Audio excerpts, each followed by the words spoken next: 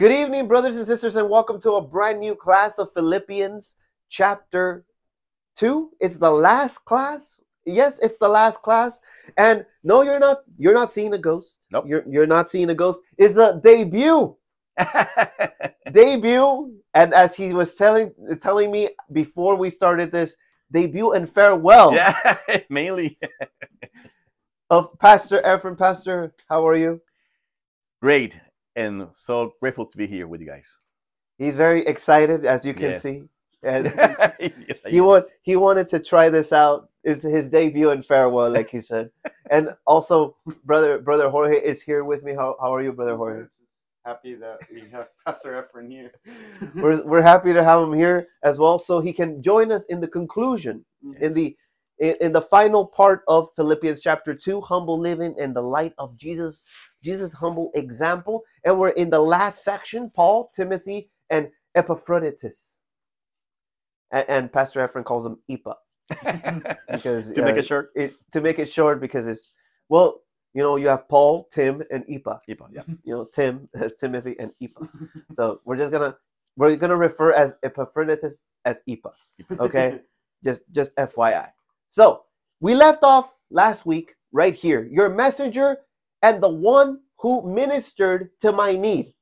This means that Ipa, or Epaphroditus, brought a gift of financial support from the Philippians to Paul. And we can find this in Philippians 4:18, which we're going to look when we go into chapter 4. But we see that Epaphroditus had a special gift. He was taking something very important to Paul, right? Yeah. From the Philippians. So we see this gift as a financial support. It was an offering. We see that, and we also see how important it was for Paul to always tell the churches, you need to not only support me, don't support me, but support the church in Jerusalem. Yeah. That was the most important thing. Support that church. Support the mother church if that's important. But why was it important to support the church in Jerusalem, Pastor Efren?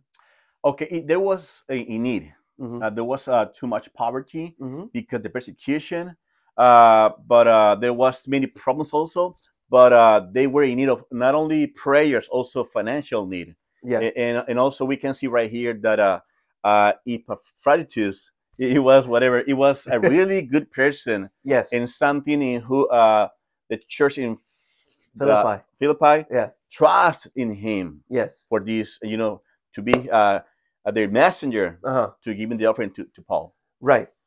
No, I mean it showed the trust that Paul sent him. Yeah. And then the trust was reciprocated by the Philippians to be like, oh, Paul trusts this guy. You can trust him. Yeah. But we're gonna see in the later verses that we don't see that type of trust from the Philippians towards Epaphroditus, as we were saying. So ministered, that let's keep an eye on that word ministered, has an idea of priestly service.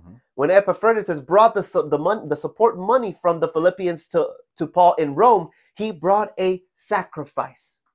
So we see here that not only he was a messenger who took financial money, but we see that word minister means a sacrificial support, or meaning a sacrifice, if you will.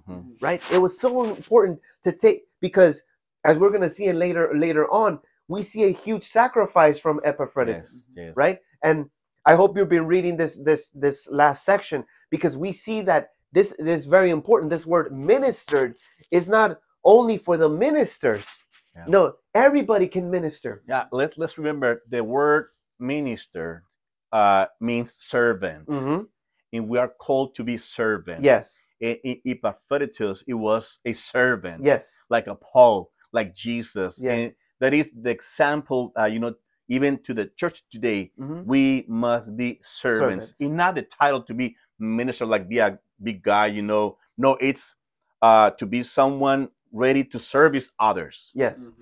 We need to be open to be servants. Yeah, I mean, overall, Paul is an excellent example of being a servant, because he was willing to sacrifice his health. Same with Epaphroditus, he was willing to sacrifice his health because we're not there yet, but yes.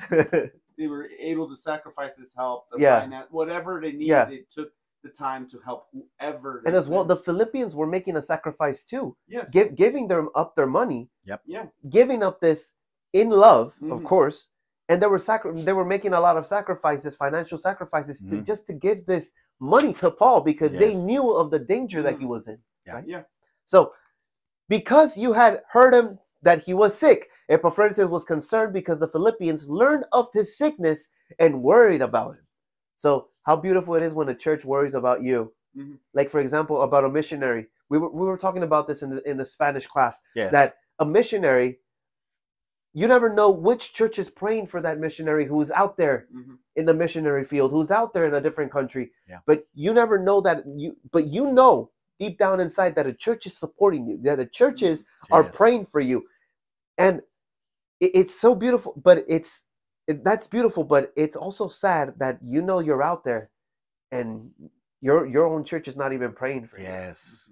Or they not even call you. Yeah. Or you don't know nothing about them, I think it's really important for a missionary and their family to know that there's a church supporting them. Yeah. Praying for them financially or other ways. But not only a missionary, how about the members of the church? Yep. Knowing when they're not here, how many of us worry about them? Hey, we missed you. Or send them a text message, hey, or call them, hey, we missed you Sunday morning. I mean, the reality is that we're very lucky as a church that there's always someone like, oh, how are you? You missed it. Yes. Whether it be Sister Dahlia or Sister Rachel or even our own pastors, they've noticed it, that you're gone. Yeah. And you're gone, and they're like, I hope everything is okay. I'm gonna pray for them. I'm gonna see if he's okay or whatever it is. They check up on you. We're very lucky as a church Absolutely. to have people like that, and that's a form of ministry. And we're also very blessed as a church to have a prayer team. Yes, also. We were talking about this as well, and we're going to look at it at the later verses, that we also fail to recognize people for what they do. And a man like Brother Cornelius, he was always praying. Brother Cornelius is praying always for the church, for the pastors, for the leadership, and for the people. Yeah. And sometimes we lack to recognize that. But if Brother Cornelius is watching, we honor you and we thank you for all your prayers that you do, and may God bless you always, and may God give you strength and wisdom and mercy. And we love you, Brother Cornelius. Amen. We truly love you. So we recognize that spirit that God has given you. So let us worry about one another as the Philippians learned about the sickness and worried about Epaphroditus. Yes. One more thing, really quick. Whenever you receive a call from someone, it's making a big difference. Yeah, it makes a difference. If we call someone else also because it's not coming to church or we know it's sick, a little call, just a few seconds, makes a really good difference. Makes a difference. Just a quick call. Yeah. Just a quick call. Yeah. So the return of Epaphroditus would give them peace of mind, and their valued brother was in good condition. It was also help. It will also help Epaphroditus because he was longing for you all and was distressed. He greatly longed to see the Philippian Christians. He wanted to see them. He desired to be with them. I think just in general, that's probably coming from Paul. Yeah. Paul probably was like, these are amazing people. They are great Christians. They long for the heart. Yeah. Like Christ. Yeah. And they love one another, and they're always looking out for one another. And I'm sure, if you hear that, like from my perspective, you kind of want to be like, how are these people? I would imagine that Epaphroditus, we know that he was a messenger. He must have been to a lot of churches. But for a church to long you, for a church to wait for you, or for you to go to a certain church that says they truly long me there, they're truly waiting for me there, they truly love me there, it will be like, you're right, Paul. they're truly waiting for me. I've sensed their love. I sensed their. But what was the reason that Yeah. this church was loving this Epaphroditus? Because he was a man of God, Yeah, a servant of God. yeah, Not because he was only a messenger, no, because his spiritual attitude. That's why. yeah, When a church has someone like that, you know, even like Paul or any servant, church will love, you know, that kind of people. mhm, So, and that's why we, the ministers, yeah, whatever it's a title, you know, could be pastor, minister, facilitator, whatever. If we have a really holy attitude, good attitude, and the church sees that how we are working for God, yeah. they will love us. That's right. That's right. So he greatly longed to see his Philippian Christians, and we truly long to see you on Sunday. So don't stay home. Right? So let's read verse 27. Who wants to read? Okay, don't fight over who was going to read the scripture, okay? Indeed, he was ill and almost died, but God had mercy on him, and not on him only, but also on me, to spare me sorrow upon sorrow. Very well. 27 explains Epaphroditus' sickness and his recovery. For indeed, he was sick almost unto death. The sickness of Epaphroditus was no small thing. It was almost unto death. It was that serious. Yet God had mercy on him, and he recovered. Right? There is nothing to indicate in the text that this was a miraculous healing. But Paul still saw God's hand of mercy in Epaphroditus' recovery. So the sickness that he had was very, very, it was serious. Something strong, yeah. It was something above, you know. He was close to dead. Yeah, he was about to die. Yeah. But what happened, Pastor Efren? What happened? I know you. Well, you know, I love my my version. It says, yeah, and he certainly was ill. In fact, he almost died. But God, yeah, I love that but God had mercy on him and also on me. So in this case, Ipa, let me call it Ipa, he was sick, but there was people praying for him. Yeah. I think Paul was praying for him. The Philippians were praying for him, and God heard their prayer and healed. Healed Epaphroditus, and he was close to die, but God did something in his body. God intervened. Yes. He came into the rescue. He came into Yes. help. Yes. And you were mentioning that, Pastor Efren, in regards to that phrase, but God. But God, yes. You were mentioning that in our Spanish, and I was listening to you as you were saying that.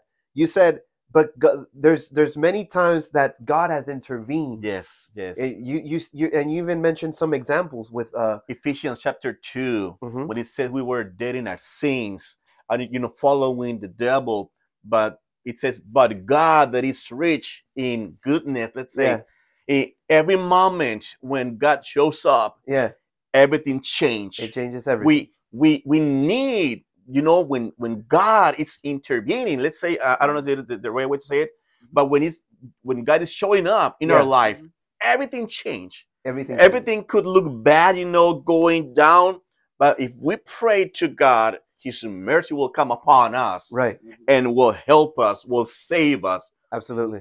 Wow, there's no word to express the hand of God, the powerful hand of God. Yes. In His church. Yes. Jorge, how many but God moments have we had that God has just intervened without us knowing about it? There's too many to count, to be honest. And even just in regular life, even to the point that you don't even notice it. you don't even notice it. You don't even notice it. I dare to say, every single day, God is intervening in our life. Yeah. Every single day. And like you say, we don't even notice. We don't notice it. Yeah, for everything.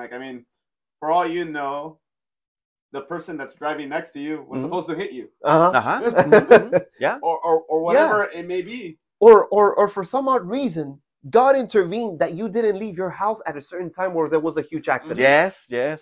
Many times we got a flat tire and we're complaining, but you don't know. We didn't know that God probably caused it because he saved us from an accident or something else. Yeah, yeah, or he didn't make you pay that much or buy that thing because he knew, hey, Yes. you need to pay your rent. Yeah. Right? There's a lot of things like, and also another thing that I noticed about Epaphroditus is also it was his purpose to get back to Paul. Right.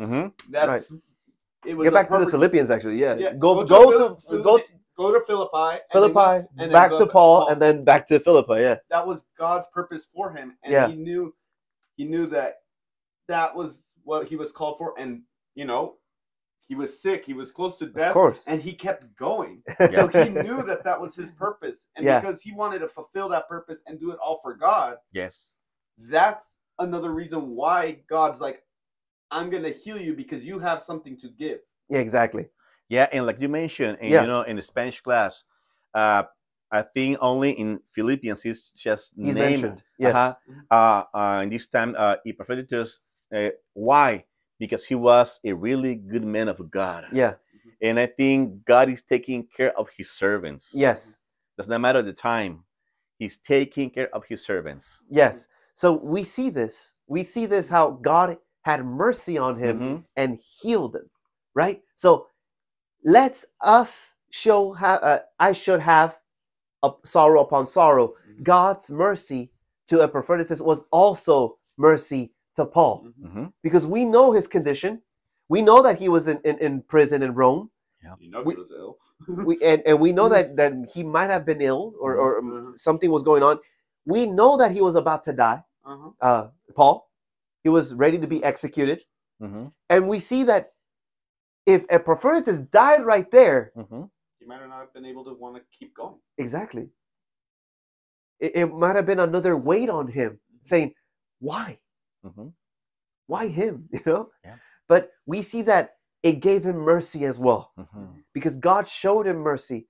How many times have God showed him mercy even beyond other people's sickness? Yeah. When, for example, Pastor Efren, when imagine if your son was sick and you were there and you feel bad, and you know that you're believing in God and you're asking God for healing, but God shows mercy. That mercy also is applied to you. Oh yes, because not only because I could see my son, getting healed, but also because peace in my heart. Yeah, exactly. And I say, Lord, thank you for what you're doing. That is exactly the peace that Paul received. Yeah, exactly. That was like, okay, he's well, I could be at peace. Yes. Right? So if Epaphroditus had died, Paul would have had sorrow upon sorrow because a valued brother, worker, and soldier for Christ was no longer on this earth. Yes. Right? So he would have also had sorrow upon sorrow because Epaphroditus became sick when he came on behalf of the Philippians to minister to Paul's material and spiritual needs while Paul was in prison in Rome. Right? So let us go to verses 28 and 30. Who wants to read that? Me. Okay. 28 and 30. Okay, it says, where are you? 28. So I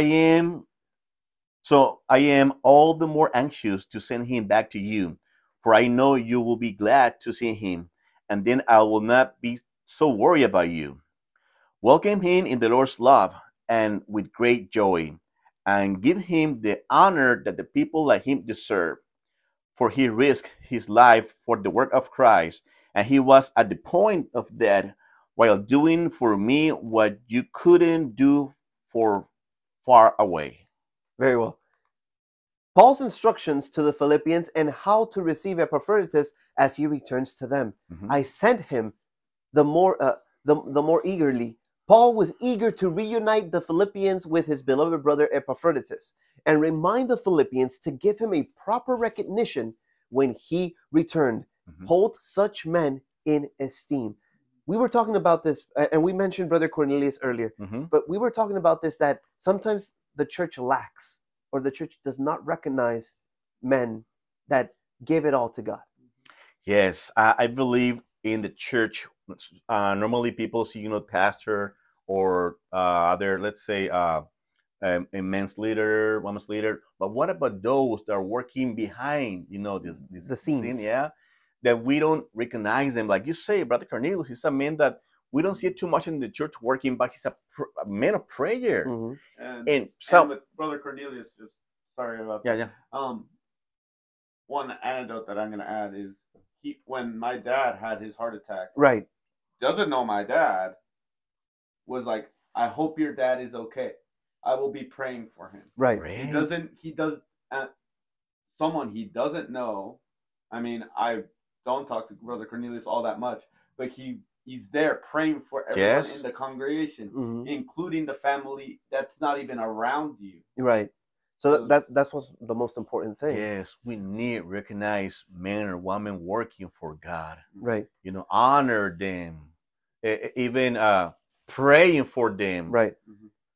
It's like in this case, Paul was telling the church, hey, please try him. Yeah. In the way he deserves. Yeah. Treat him and recognize him. Yes. In the way, hold him in such esteem, like the word says. Yes. Right. So probably the Philippians sent Epaphroditus not only as a messenger, but also to be a personal attendant or assistant to Paul in behalf of the Philippians, right? So when illness prevented Epaphroditus from doing this, he may have seemed like a failure, perhaps even a malingerer, thank you, Jorge, in the eyes of the Philippians.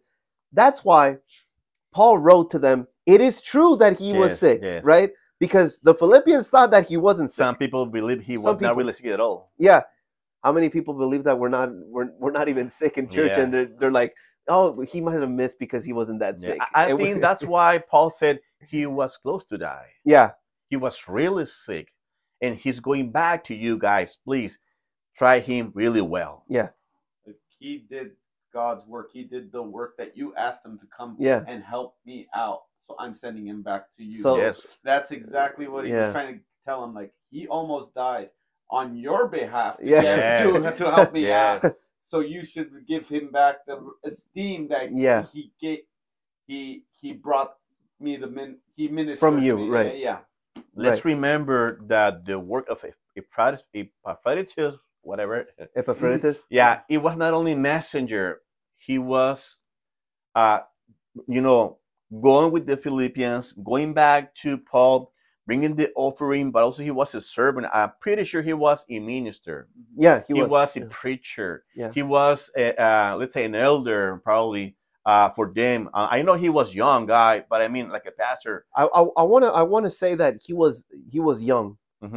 That's what I truly. Yeah, when I mean an elder, I mean like a pastor. Yeah. Someone like with position, someone who had a position. Exactly. But I think Paul had a heart for young men. Yes. For the young, because they could move. They were eager. They had full passion. Yes. I'm not saying that elder people don't have passion. Of course they do, but they could move. They were always active. They were always on the move. So that's why Paul chose, for example, Timothy. He was such a young pastor. Yes. In one of the most difficult churches to pastor, which Ephesus. Yes. Which it was. You said it was considered a mega church. The first mega church. Because Ephesus wasn't just a city; it was a whole province. Yes. So that maybe this young man who was already a minister, he was a messenger. They never knew that he was heading to Paul with an illness already. Yeah. Like. I made this. We can make this example. Pastor, you work for the post office, right? You work for the postal service. And you told me that even though you feel a little bit sick, you still go to work. But you know that you can at any time you can say, hey, I'm feeling this bad. I'm gonna go back home. You're gonna call your boss and everything. He couldn't call back home. Nope. He couldn't tell his boss, hey, I feel bad. No, he went sick to Paul to deliver the offering that the Philippians had given to him. That shows a lot of passion. That shows a lot of commitment. I think that was the reason why Paul said, please honor this man. Honor him. He was sick, almost dying, but anyway, he kept with his work. Yeah, he kept doing it. Yes. So that is what why Paul said you need to honor him. Give him the honor that he deserves. Right. So Paul assured them this was not the case. In fact, It was just the opposite. Epaphroditus served above and beyond the call of duty. Yeah. How important is that, Jorge, to serve above and beyond? It's what you want to do for God. You want to serve above and beyond. Like, even when I serve, I don't feel enough, but I'm still putting my best effort forward.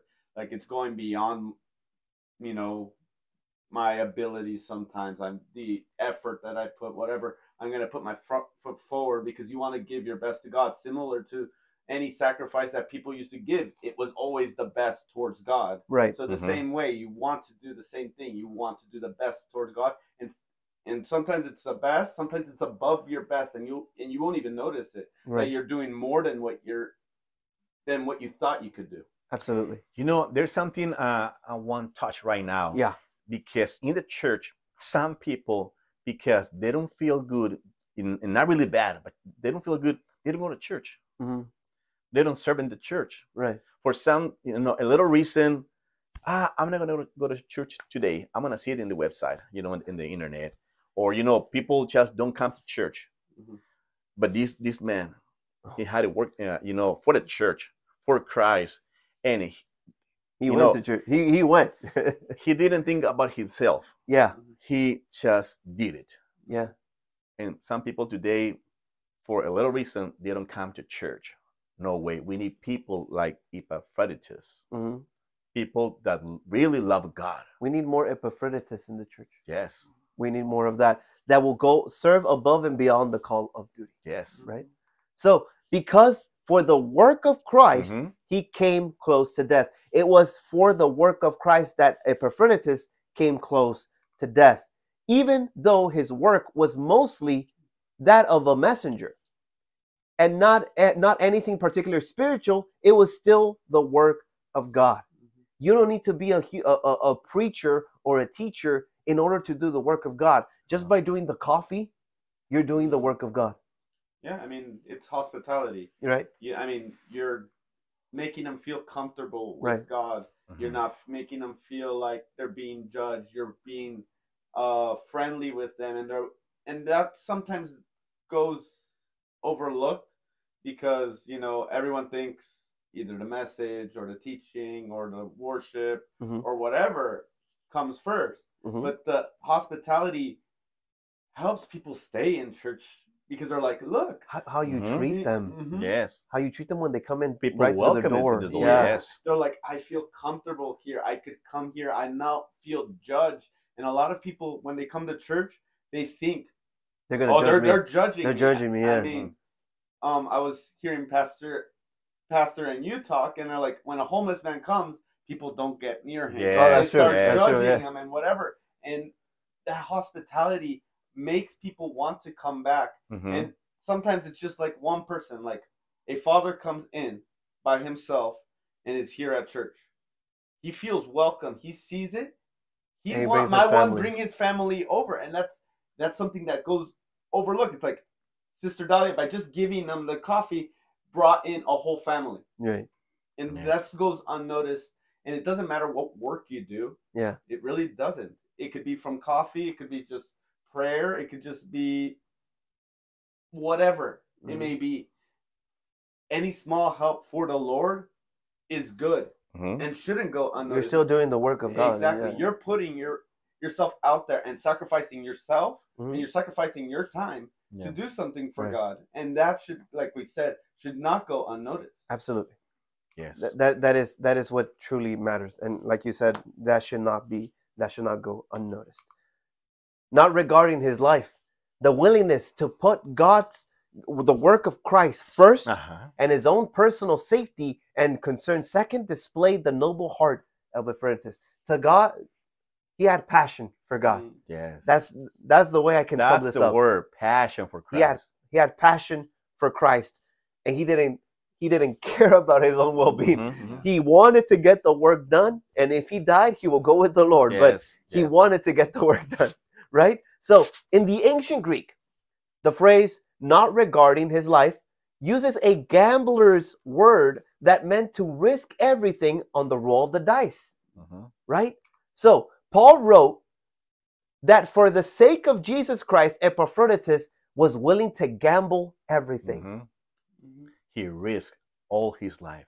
He risked his life. He risked his life and reputation, everything. He risked it all. They gave absolutely everything. My Whatever question, effort he gave. My question to us would be: are we willing to risk everything for God? We should. It's easy to say, yes, Lord, I'm here. But when you're in the thing is when you are in that situation. Exactly. When you're in that situation, are you sure? That's what I say. That's what I say. Many people don't come to church, right? Because they're tired. Because like the Pastor Tyler say, oh, the pastor didn't say hi to me, and they don't come back anymore. For many ridiculous things, people don't come back or they don't want to come. Yeah. But other thing is, it's when in this case, Epaphroditus, yes, it's giving me a hard time, his name. He put all his life, not thinking about, feeling good. No, he was thinking about God. Yeah. The gospel, the church, Paul, in the calling he had from God. We were talking about that, and you were listening to this, Jorge, that the primary example about risking it all is Jesus. Yeah. Why? Because he left glory. He left his glory, his throne, his power to walk among men, to walk among his creation, and to die on a cross and sacrifice himself. Dying for sinners. Yeah. Die for people that refuse him. Right. Die for people that spit on his face. Die for those that what's the word? Whip them. Yeah, exactly. Scourge them. Wow. Lash. People that never deserve his. A song says that while he was it's a Spanish song. It's in Spanish, but while he was going through all that pain, he was thinking about us. Yes. In his mind, we were there. Some people say, well, he didn't know you at the time. He did know me. He had me in mind. That's why he went through all of that. He was thinking about you, Jorge. He was thinking about you, Pastor. He was thinking about me. He was thinking about you, all those who are listening and watching this. As he was carrying his cross, as he was being nailed to his cross, as he was about to die, he was thinking about you. Yes.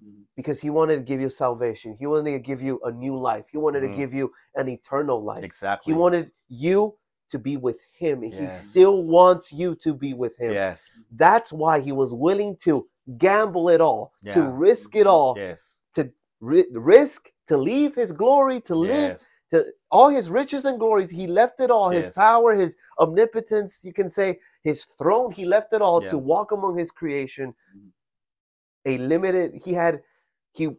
as a human. We said this. He lived as a human, 100% human, 100% God. But he didn't display his power. Nope. Fully.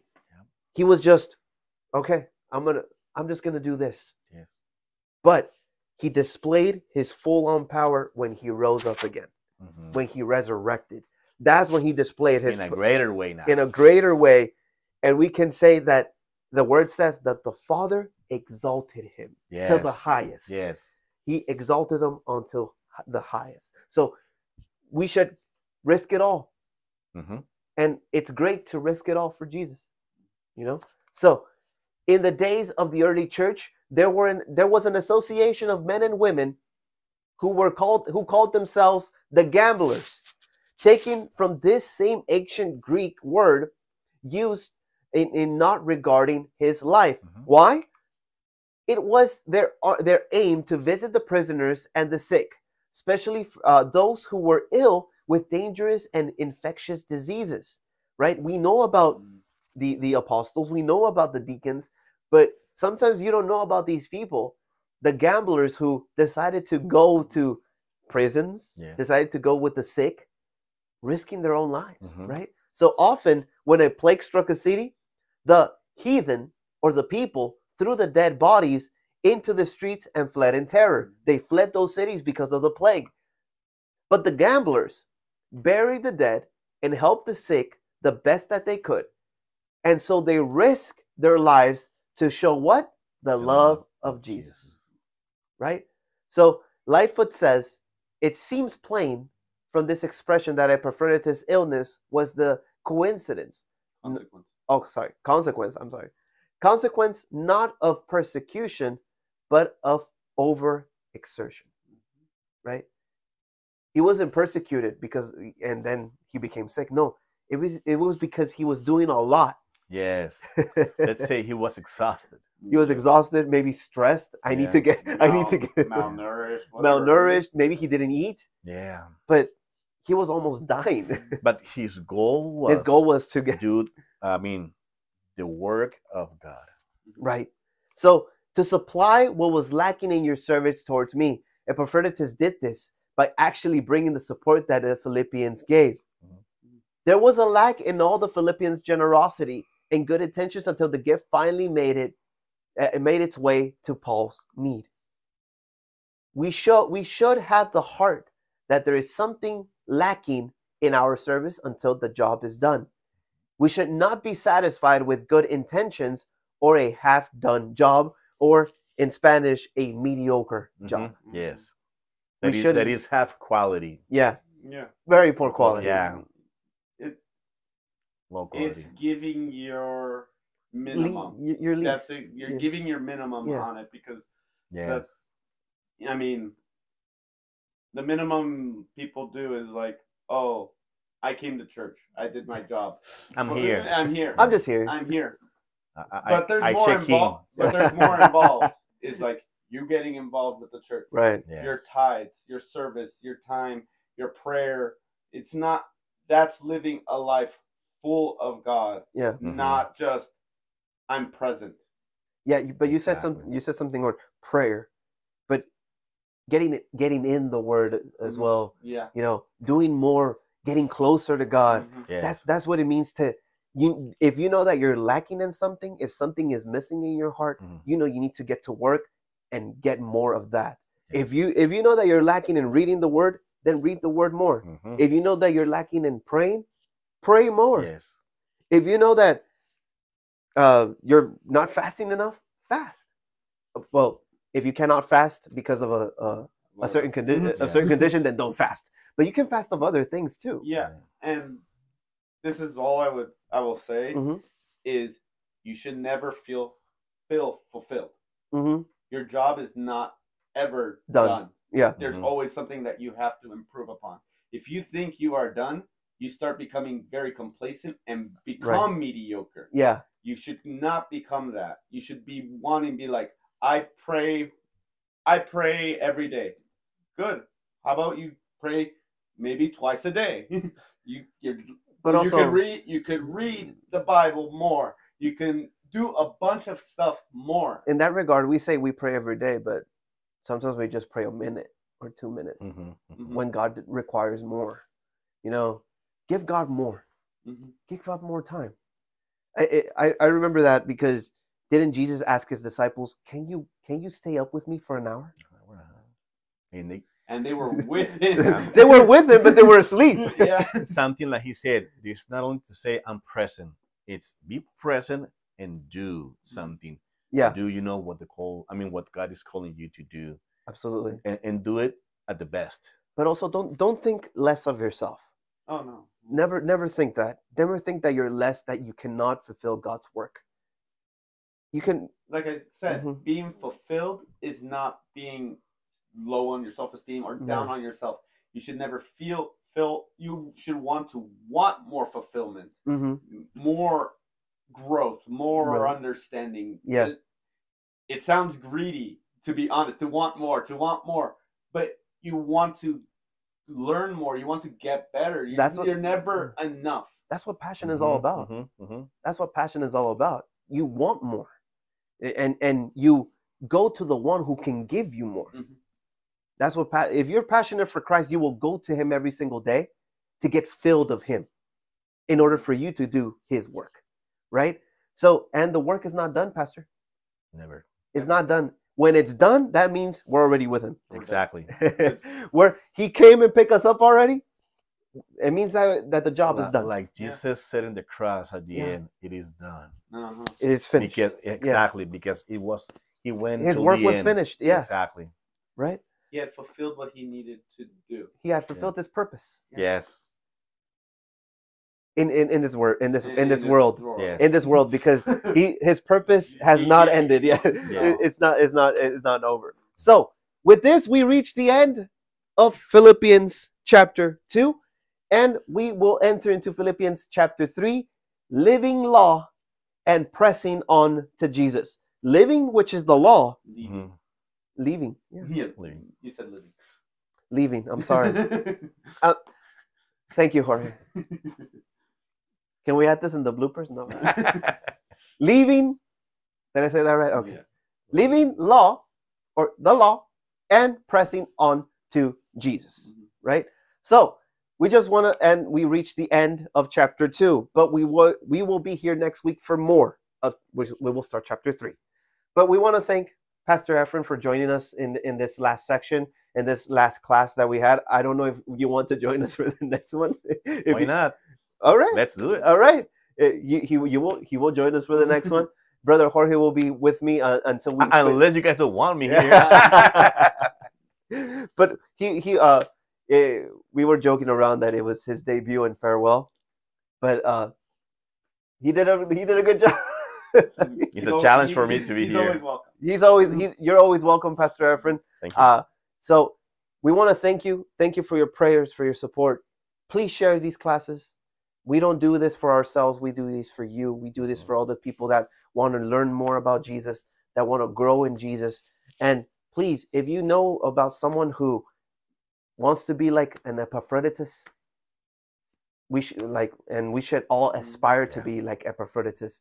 Let us be like him, because he showed a good example of how Jesus is. Yes. So let us all be like Epaphroditus, or attempt to be like Epaphroditus with those features, because he was trying to be like Jesus. So let's try to be like Jesus, right? Amen. So with that being said, thank you. Thank you, Jorge. Thank you, Pastor Efren. We also want to say a huge hello to our amazing sister Sonia. Yes. And our dear sister Sonia.